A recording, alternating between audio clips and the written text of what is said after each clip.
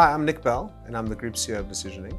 In this video, we're going to talk about how to build a data-driven culture and the process of change that you need to bring about in your business. And the core concept we've got to get our business away from is this idea of training versus learning.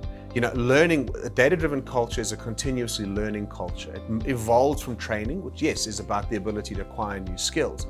But really a culture of learning is this continuous innovation, this continuous investment cycle.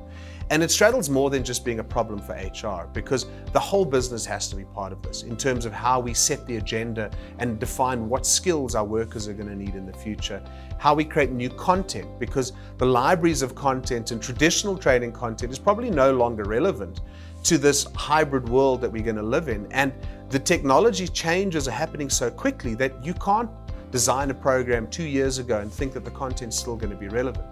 In some parts it may be, but waves of innovation and waves of focus from these new technology vendors is going to really force us to be in this continuous investment cycle ultimately as well. Alongside that, you actually have to use technology to scale it. So it's got to be part of your strategy.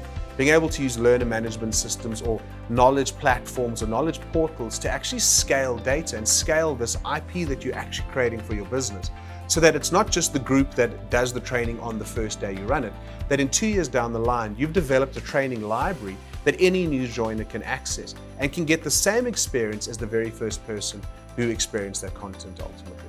Alongside this, it's really important though that HR is part of the journey, because you want this to become embedded in every role. You want literacy, you want learning to become a core part of every job inside of the business, embedded in the performance management cycle, embedded in the management conversations they're having. And when you get that right, that's what really lifts the organization. So we're at the human level, that building communities of practice, being able to create environments for people to talk about data, even across different business units, and not necessarily to solve a business problem, but to just talk about the potential of data, the opportunity, and share knowledge and share learning. That becomes an exponential accelerator of any data-driven culture program. So when you think about the human element and the other stuff that I've spoken about in our video series, when you bring this all together, this is what it takes to drive and build a successful data-driven culture and to help your organization become smarter with data.